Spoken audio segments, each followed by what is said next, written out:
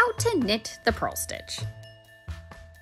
With the purl stitch, your yarn will be at the front of your work instead of in the back, and you'll be inserting the needle from back to front, just like you saw on the screen.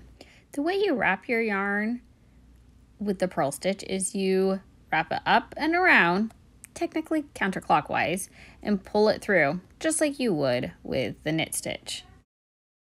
Insert needle, back to front, wrap yarn around right needle, counterclockwise, create new stitch, remove old stitch.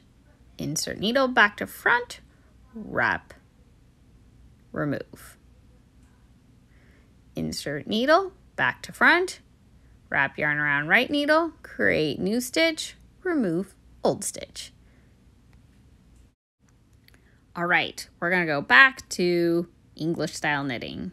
Insert needle back to front, wrap yarn around, pull through, create new stitch, remove old stitch.